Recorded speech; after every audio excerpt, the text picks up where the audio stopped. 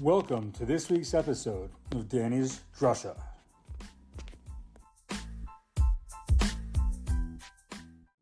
I wanted to share an idea that I read on Shavuos by Rabbi Yisachar Frand that deeply resonated with me, that I had to just share with you.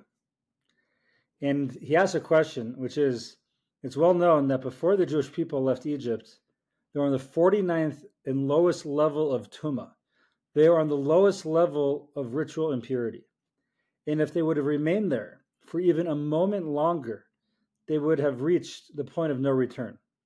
They were on such a low level that before crossing the Red Sea, the angels protested, wondering how the Jews, who were Ovdei Avodah Zarah, were idol worshippers, should be spared when they're no different than the Egyptians, who were also Ovdei Avodah Zarah, idol worshippers. There was this equivalence with them, like they were on the same spiritual plane in that they were both idol worshippers. But remarkably, somehow, some way, 50 days later, they stood at the foot of Mount Sinai as God revealed himself to the entire nation and gave them the Torah. How was such a 7-week transformation possible, from the lowest low to the highest high? And Rabbi Frand answers this question by contrasting two different Gemaras. The Gemara in Yuma, Daf Yud Ches Amud Aleph, recalls how a wealthy widow named Marta Bas Baitos paid a whole lot of money to Yanai HaMelech, to King Yanai, in order to appoint her new husband, Yoshua ben Gamla, to be the Kohen Gadol. And we see that in the days of the Second Temple, where there was a lot of corruption, what emerges is that this lofty position of Kohen Gadol could literally be bought for the right amount of money.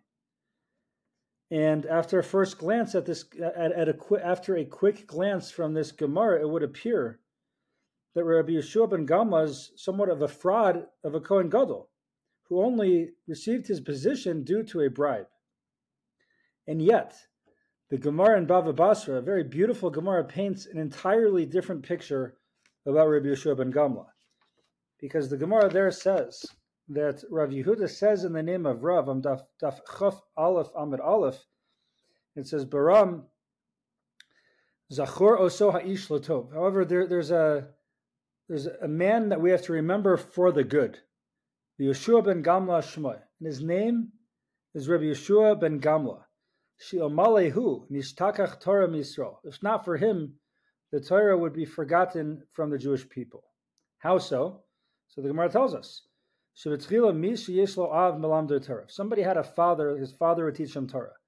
If someone was not blessed with a father, lo haya lamed Torah. He would not teach him Torah. He won't learn Torah. And then the Gemara continues, so what happened? They enacted that they should start teaching children in Jerusalem. But still, there was still a problem, because if someone had a father, his father would bring him up to Jerusalem, where he would learn Torah. If someone didn't have a father, he wouldn't go up and he wouldn't go learn. And then eventually, the Gemara says, then they would set up shop in each and every region throughout the land. And they would bring students who were 16 or 17 years old to learn Torah. If the Rebbe got upset, if the rabbi got mad and upset, he would just get up and leave. Until Rabbi Yeshua ben Gamla got up and he enacted, he enacted that there should be teachers of children in every single state, in every single city. And they would bring them there when they were 6 or 7 years old.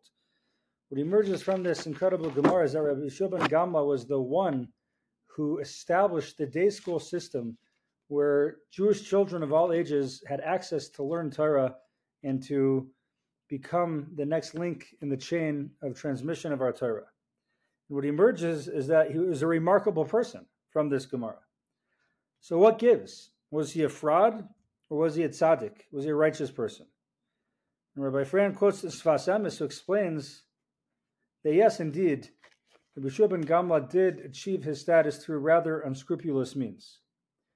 But the job ultimately led to a metamorphosis of his entire persona. Because once he became the Kohen Gadol, people started treating him like a Kohen Gadol. They started honoring like a Kohen Gadol. And therefore he was transformed and he began feeling like a Kohen Gadol as well. Because people respond to the way that other people treat them.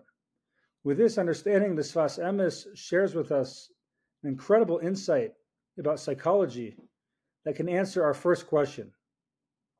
How did the Jewish people, the idol-worshipping slaves that they were, emerge from the 49th level of Tumah to receive the Torah 50 days later?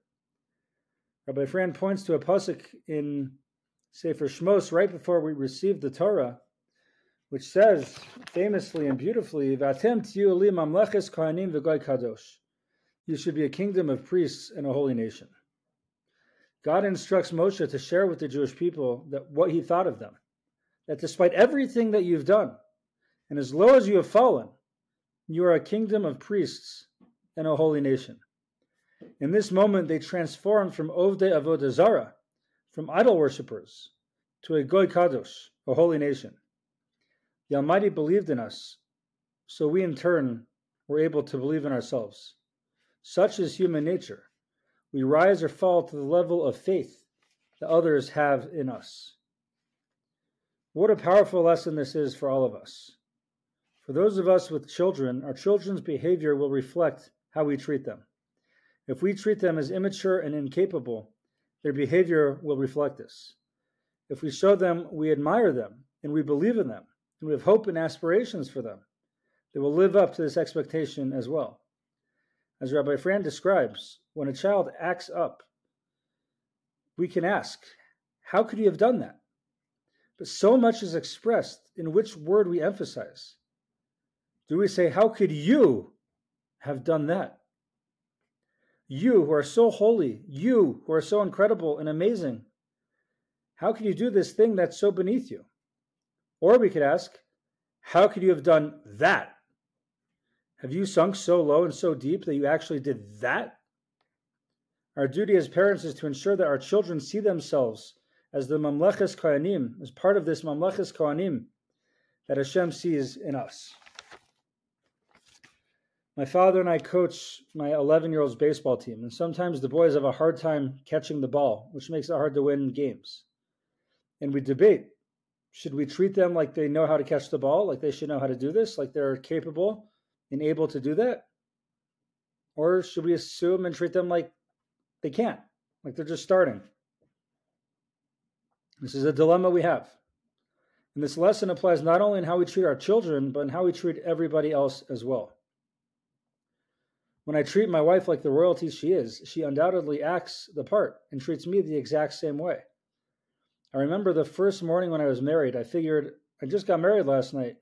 I could daven at home this morning. No need to get up early for shul. But when she saw me, looking very confused, she wondered aloud, why aren't you in shul right now? From then I realized that I need to live up to her lofty expectations of me. When I treat my employee like an extremely competent, vital asset of my business, he will perform undoubtedly to a very high level, making sure that my trust in him is not misplaced. And if I don't show trust and belief to those around me, they will undoubtedly live down to my low expectations of them as well. God willing, we can heed this incredible lesson. We can have full clarity that we are Mamleches Kohanim v'Goy Kadosh. We can act the part and live up to our godly potential. Have a beautiful day and a beautiful week ahead.